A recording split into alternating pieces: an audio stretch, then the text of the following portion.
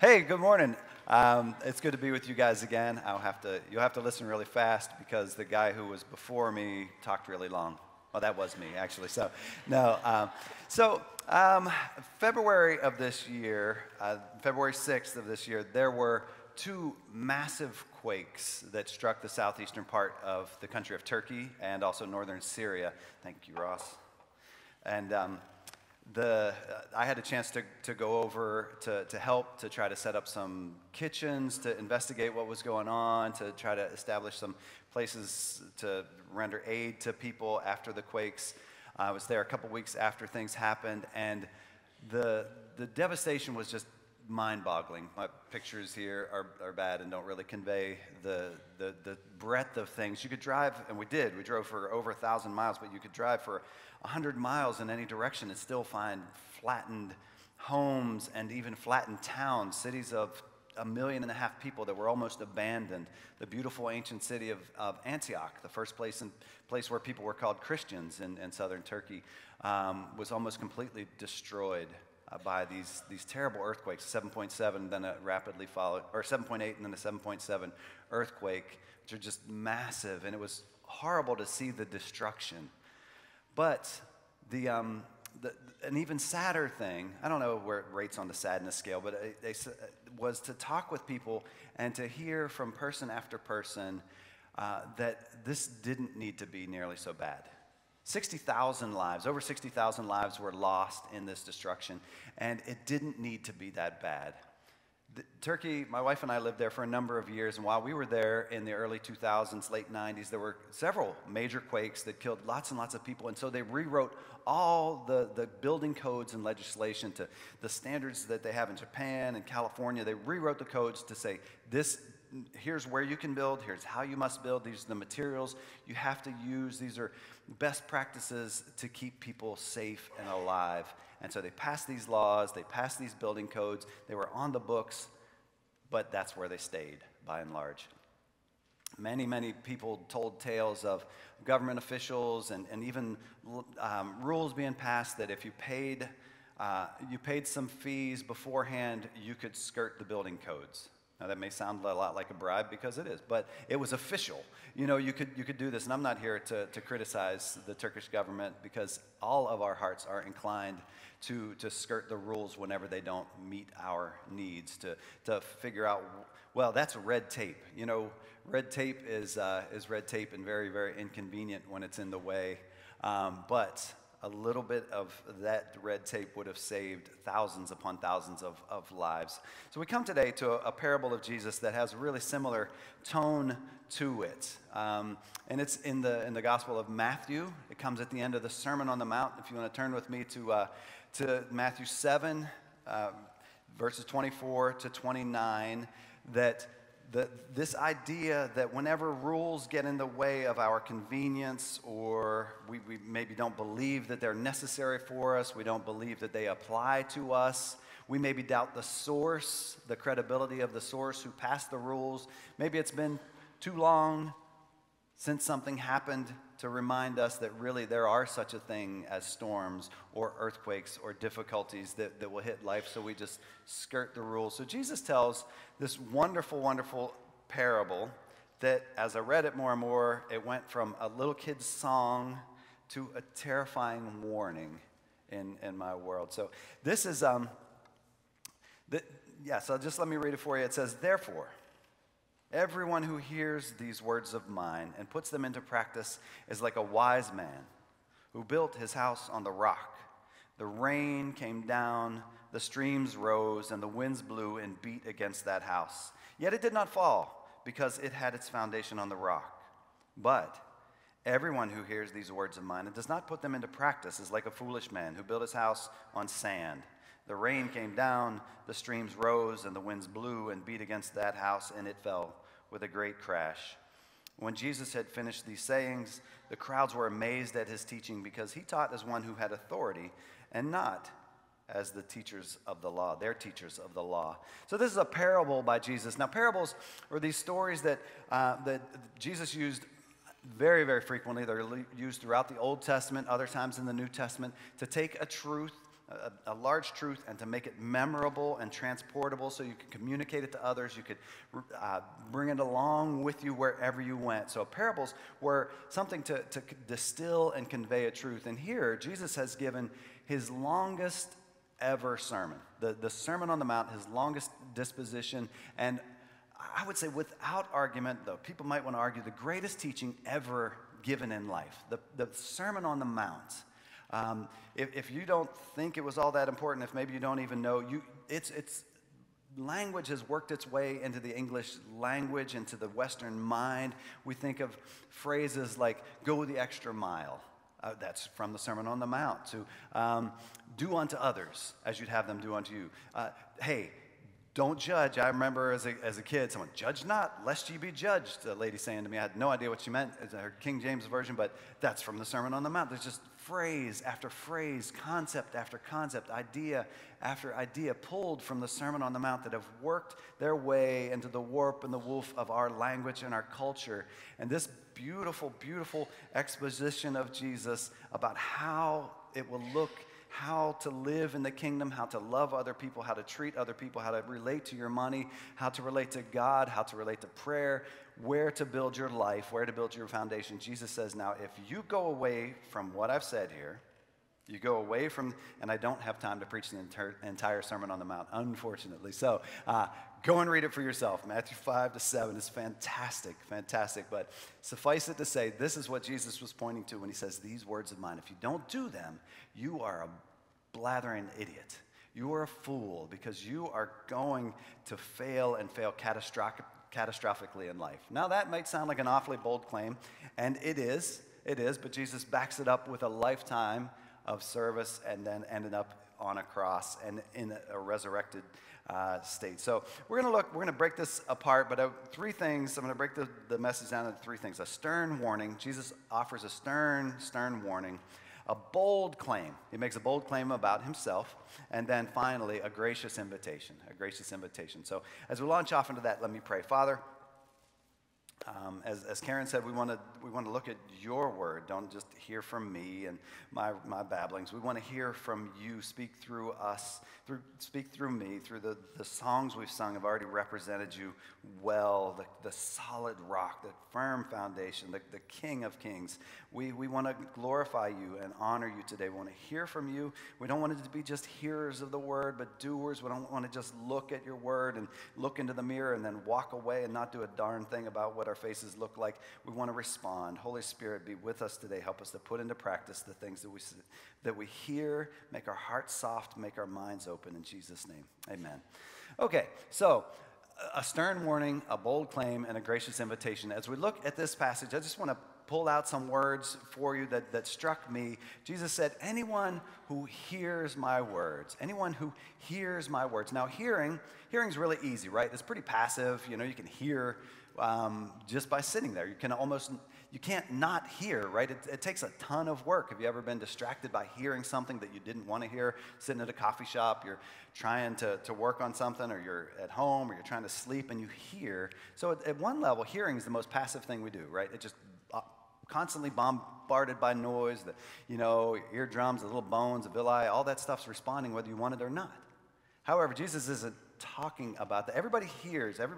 He's sitting on, giving this sermon. It says the crowds are listening. His disciples are listening. Everybody's hearing it. But he says, if you just hear and don't do anything with it, there are terrible, terrible consequences. And we live in an age that it's so easy to hear so much. You can't, day after day, we're just bombarded by information that we do nothing about, right?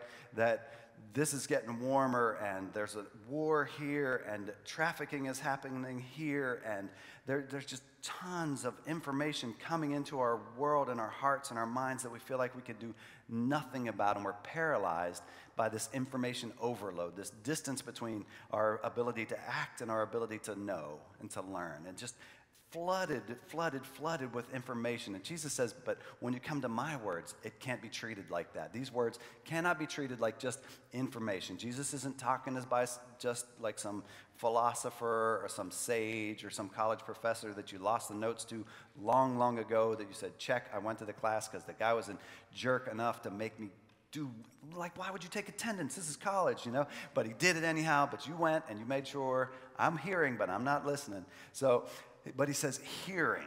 Hearing is something that we all take part of. And he says, these words of mine. When he gets to these words of mine, so again, referring to the Sermon on the Mount, and here he addresses almost everything you consider in life. Your deepest love, your deepest passion, why you're alive, what you'll do with your finances, with your heart, with your relationships, with your marriage, your anger, your heart. Jesus says, these words of mine, I'm going to address every single area of your life, and unless you put them into practice, you got a problem. You got a problem. Now, it could be, when we say put into practice, there are two ways of talking about obedience, okay? I say, okay, I want you to move that rock from here to here, and it's a 1 or a 0. You did it or you didn't, right? The rock moved or it didn't move. Here, I think the sense is a lot more like if I tell one of my kids, one of my sons is 12 years old, and I'm like, hey, buddy, they're not anymore, they're older, as am I. So I want you to go cut the grass. Go cut the grass. They're like, okay, I'll go cut the grass. Off he goes to cut the grass, heads out, can't get the mower started. You know, he put on his shoes, open the garage door, push the mower out there, pulls, nothing. Has he obeyed? Yeah. You know, he started to put into practice what I say. So I don't want to explain away or let us off the hook too early from the Sermon on the Mount or for the teachings of Jesus. But if you are hearing perfect obedience is the standard for your life, then maybe you'll start shutting down. But within the Sermon on the Mount, Jesus frequently mentions the idea of forgiveness. Even in the Lord's Prayer, which is found there, he says, forgive us our sins as we forgive those who sin against us. Hey, he says, if you're there, you take your offering to the altar and you realize someone has something against you, go and ask forgiveness of that person. So he knows we need forgiveness, right? Don't start fishing around in someone else's eye to get a speck out when you have a log sticking out of yours. He knows we need forgiveness. So that's a given, okay? That's a given that we need forgiveness. He's not talking about perfect obedience. But if you don't get up, start putting on your shoes, opening the garage door, and start pulling, if there's not some aspect of response, then you're not putting it into practice. So moving on. He says, put it into practice. A quote that I read from a Jewish scholar when it came to the Sermon on the Mount, he says, in fact, the history of the Sermon on the Mount can largely be described in terms of an attempt to domesticate everything in it that is shocking, demanding, and uncompromising, and render it harmless. So often, I can't preach the whole Sermon on the Mount, but as you read it, and many of the words of Jesus, we want to say, well, we believe, and I'm talking to those who are followers of Christ. If you're not a Christ follower and then you're under no obligation to follow the words of Jesus, okay?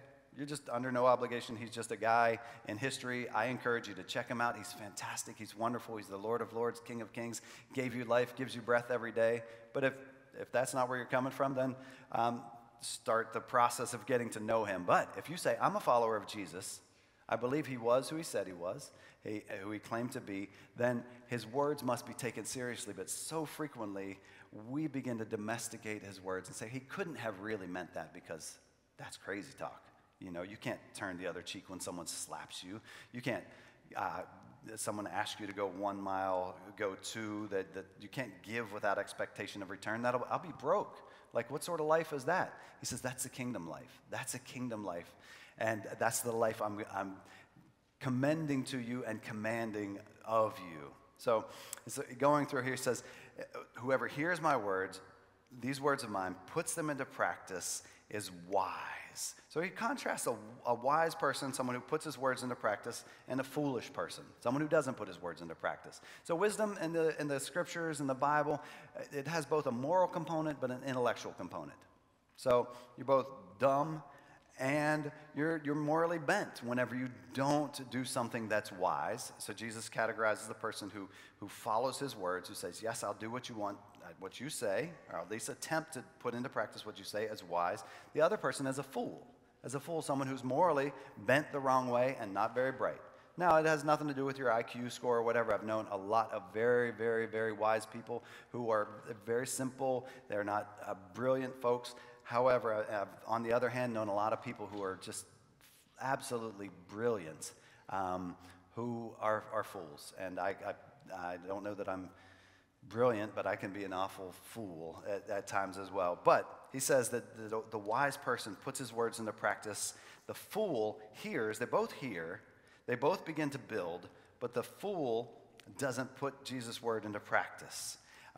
He contrasts rock and sand. Now, as I thought about this, there's the idea of rock. I don't know if anybody here, well, if you've ever dug a ditch, ever been digging a ditch or working and hit a rock, it changes how you work, right? What went from a 20-minute, 1 hour maybe project went to a long project, and maybe more tools, maybe power tools, which they didn't have the option back then. Sand, on the other hand, is very accommodating, right? Rock, you have to bend your life around. Rock, you have to accommodate. Rock is unforgiving.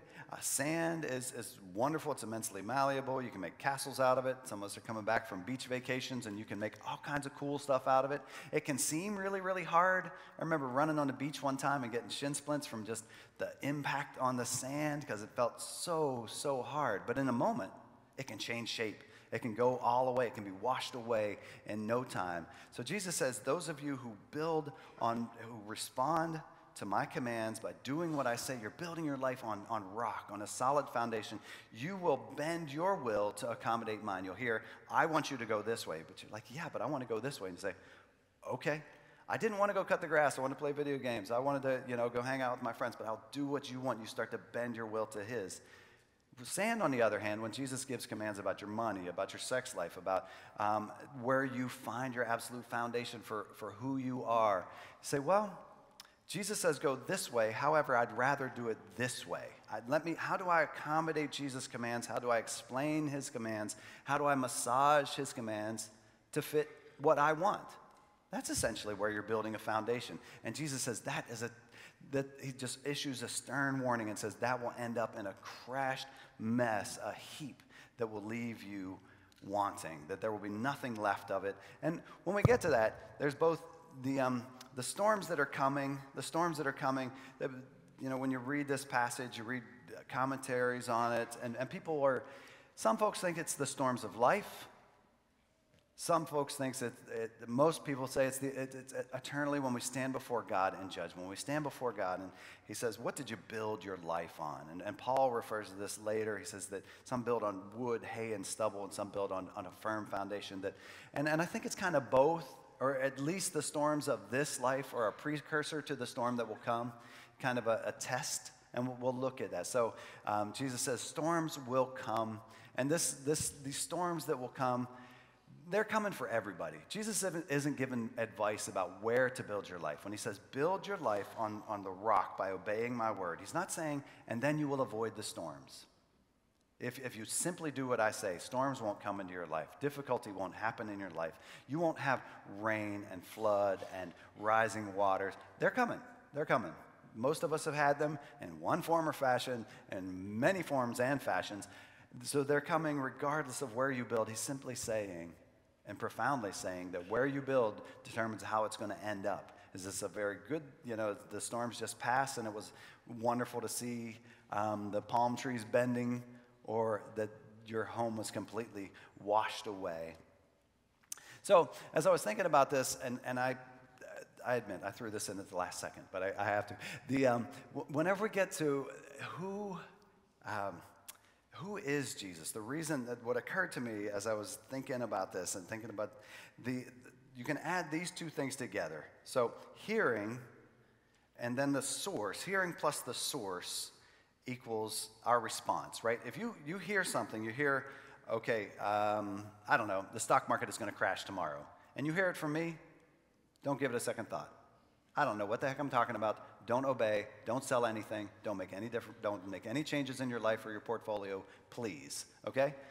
So if you hear the same thing from the chairman of the Fed, you hear the same thing from, a Nobel Prize winning economist, and, you begin to think, okay, I probably ought to act on that. Well, the reason that this foundation is so important is because of the second thing it reveals about our hearts is Jesus makes a bold, bold claim. He makes a bold, bold claim to his own identity. Our response to Jesus' teaching reveals who we think he is. And that's the foundation of life. Your response to Jesus, my response to Jesus, who we think he is the most important thing. It's the thing that will determine how we weather the storms of this life and how we weather eternity. Where we will spend eternity in relation to God is how we respond to who Jesus is. If he's just a guy, if he was just a wonderful, sophistic philosopher who got up and gave this lovely teaching, then if we don't respond to it, it's no big deal. If he was who he claimed to be, if he was who he said he was, if he was the Lord of the universe who came in flesh and blood and lived and died, and we don't do what he says, then we are fools. We are fools. We're building our lives on shifting sand. So a bold claim. So what are the implications of Jesus' statement here?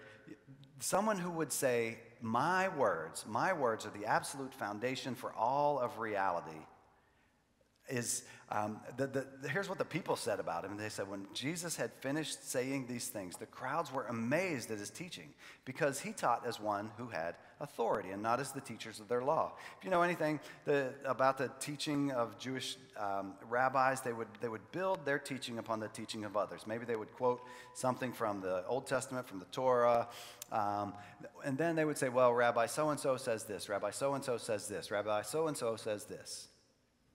And they would kind of leave it at that. There was a series of quotes of other people. They would build their argument based on what other people said. Jesus got up and said, you have heard it said that you should not murder. Good idea. But I tell you, not only don't murder, but don't hate another person. Don't look at another person with hatred in your heart or you're in danger. He said, you have heard it said. You have heard it said, but I say. You have heard it said, but I say. He takes and makes this bold claim to authority so that the people, when they heard him, they say, he teaches as one who has authority. Full stop. I'm saying this. And so he's claiming this great authority. So first he gives a stern warning, but there's a bold claim to authority as he goes through here. He says, he goes and he blesses and he curses people. He says, this is blessing. This is true blessing. The blessed life looks like this. The cursed life looks like this. You are blessed if you do this. You are cursed if you do that. Who blesses and curses but God? God looks at the day and says, he blessed the earth and said, go, be fruitful, multiply. He blesses. He pronounces curses. This is how Jesus is. We think sometimes that Jesus never really, and there are those who say Jesus never really claimed to be anything other than a good moral teacher. He never claimed to be anything than a good rabbi. Jesus makes the wildest claims, sometimes implicit right in his statements. He said, I am the fulfillment of the law, he says within the Sermon on the Mount. I came to fulfill everything in the law. He says his teachings are the rock on which to base your life. The Old Testament refers time after time after time to God as the rock. God is the solid foundation, the rock. And Jesus says, yes, that's absolutely true, and that's me. Nice to meet you. He makes himself equal with God through these statements. Now, he doesn't always state these things absolutely and clearly so that people can hear them, because that will get you killed, right? Which is precisely what happened to Jesus, right? So there's this sense of progressive revelation in the life of Jesus. He unfolds and reveals who he was through his words, through his actions, until people come to the conclusions that, who is this guy? When Jesus had finished saying these things, the crowds are amazed because he taught as one who had authority, not as their teachers of the law. So Jesus would come and people would say, who is this man? Who is this man? Who is this man? And they start to ask this question, and the answer increasingly becomes, he must be the God of the universe who has showed up amongst us. So he makes a bold claim, and it's people and their response to this, I said, the response to his teachings, do they obey it or do they disregard it, really reveals who they think he is. And lastly, he makes what I think is a gracious invitation, a gracious invitation. I was thinking about this. Is it just a warning to people? Is it just we might think it's awfully closed-minded for a guy to come up and say, I am the only one that you should ever listen to. Okay, that sounds a little cultic, it sounds crazy. I'm the only person you should listen to. However, it depends on the context, right? If there are 20 tunnels in front of you, you're maybe exploring some caves and you have a guide with you, and the guide says, this is the way. All the other 19 lead to death. Go this way. You say, you're a very arrogant fellow. How dare you tell me which tunnel to take? I will take whatever tunnel my heart pleases. I darn well please. I'm going to tunnel number 16. And you end up trapped and stuck in a little thing. And Jesus has the authority to say, he's like, I've been there. I am the God of the universe. I wrote the book of your life. I know how life works. If you follow me, this isn't arrogance, it's just reality. I had a friend from New Zealand who used to say, Dave, reality is our friend. Reality is our friend. I would get, torqued as we were working together on something and, be trying to explain away this, that, or maybe we're not looking at the data correctly or whatever. He's like, hey man, reality is our friend. Let's just, embrace reality and then begin to respond. Jesus says, hey, here's the reality. You are stuck and you have two options in life. You're stuck at a fork in the road. One is to obey me and experience life and life eternal, to be able to build on the things I say and build your life in trust and hope and the principles that I teach of how you should relate to other people. The other is mostly, as I looked at all the other foundations, they basically came down to doing what you want to do. The sand foundations were basically doing what you want to do. Like, and the example I used about Turkey, just ignoring what's in black and white and saying, but that's not convenient. It would be cheaper to do it this way. It would be more convenient to do it this way. I want to do it this way. And to start to build your life based on essentially what you want to do, what you want your relationships to look like, what's more convenient for you in terms of your job. And it doesn't all have to be bad stuff. It's not just about sex and money and power. Jesus says the things that you place your highest value in, if it's not obedience to me, if it's not with me as the Lord of your life, acknowledging me as your king, it will fail. It will fail you. It will ultimately fail you and end up in fall with a great crash, as he said. So it's a gracious invitation to us. So a couple of things I want to just ask you to consider as just kind of diagnostically. So how do you respond when you hit rock in your life? Okay, now maybe this, specifically, when you are maybe sitting here in church week after week, perhaps year after year, decade after decade, and you hear something that doesn't quite fit with what you want to do. Do you ignore it? Do you try to explain it away, try and find a way around it?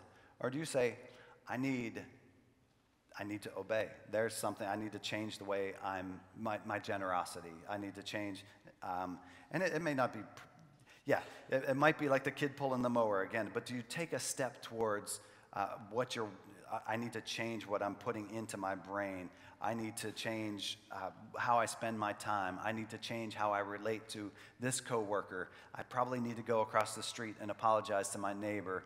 Boy, I felt God prompted me to talk with that person, to pray with that person, and I refused. And I need to just say, God, I'm sorry. Give me another shot. Do you, when you hit rock, when you hit the rock of God's word, when you hit something that just doesn't accommodate you, do you move your life to accommodate God's word? Do you respond in obedience? Or do you say, no, I would rather it accommodate me, and I ignore over and over? And the terrifying thing here is you can build your life.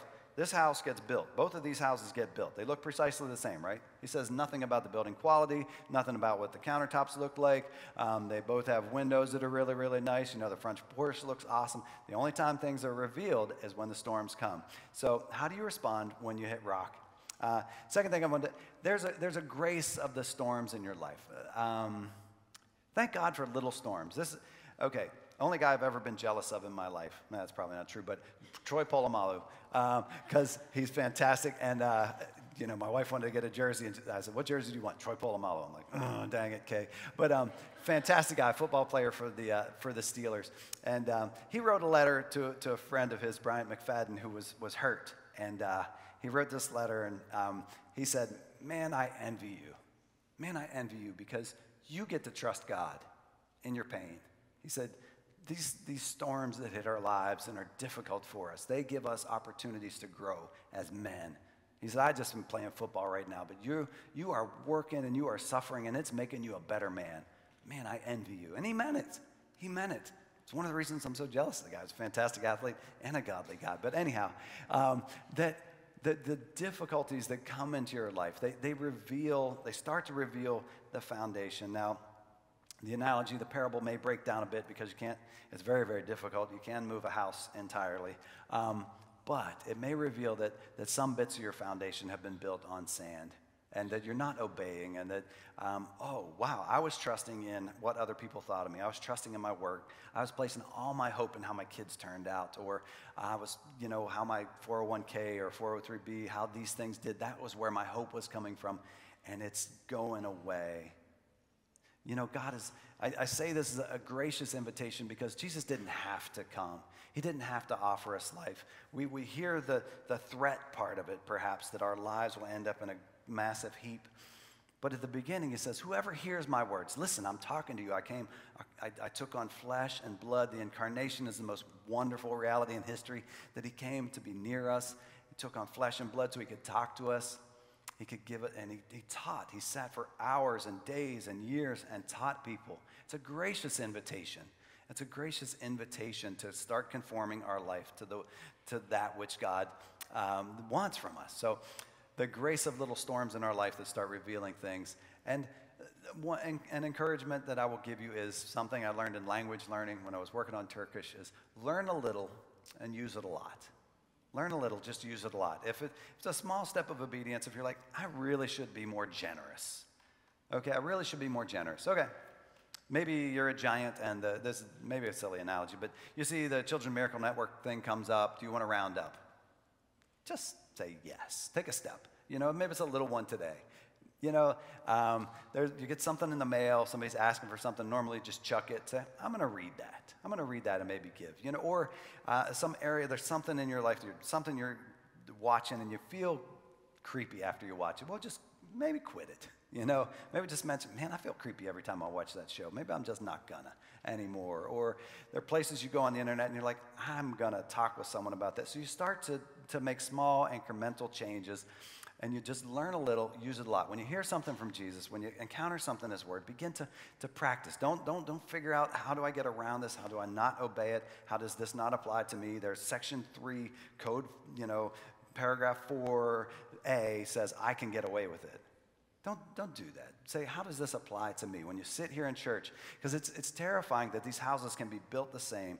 As Jesus sat around with his disciples, and there were those who followed, there were those who obeyed, there were those who heard everything he said, and their lives ended up in destruction. We think of Judas, but also the crowds who were there. They listened to every single word. He has the grace of hearing the greatest teacher and the greatest sermon ever, and they didn't apply it to their lives, and it ended up nothing more than a catastrophe for them. So learn a little, use it a lot.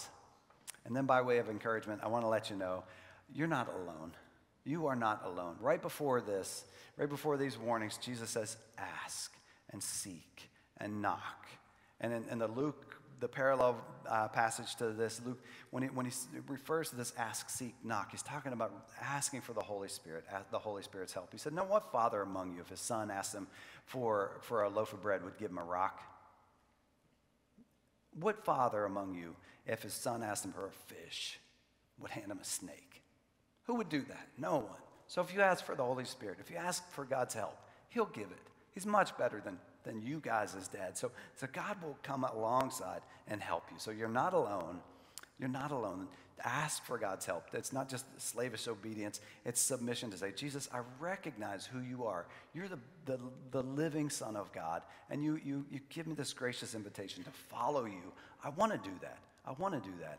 And just like, if I went out and started chiding my son for not cutting the grass whenever he's pulling away, sweating, pulling away at that mower. You know, what kind of idiot would I be? God's not like that. He's not looking at you and saying, man, I'm really trying, God, I'm really trying. Repent, ask for forgiveness, the grace of God to fill you, the gift of God's Spirit who lives in the heart of every believer that wants to give you life. And then say, Jesus has gone before me. Every command he gave to turn the other cheek, to go the extra mile, to lay down his life, to bless those who persecute, he's gone and he's done.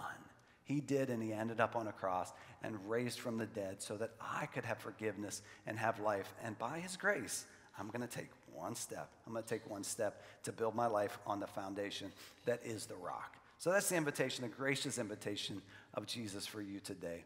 Friends, if God's moving in your heart, wants you to respond in some little way today, I invite you to come up for prayer. That doesn't mean you're repenting from some horrible embezzlement scheme or whatever, but some little way that God wants to move in your heart today to call you a little more towards himself, that you want to respond. We'll have some folks gathered up here that would love to pray with you, just love to pray with you and try to put into application some of the things we're working on as we go through the parables today. So let me close this in prayer. Father, thank you for the opportunity to look at your word today, to look a little more closely at the face of Jesus and to hear his gracious words to us. We recognize that we can just be like a man who looks in the mirror and walks off and doesn't change. I pray that you'd help us to put into application the things that you are calling us to in Christ's name. Amen. Thank you, friends.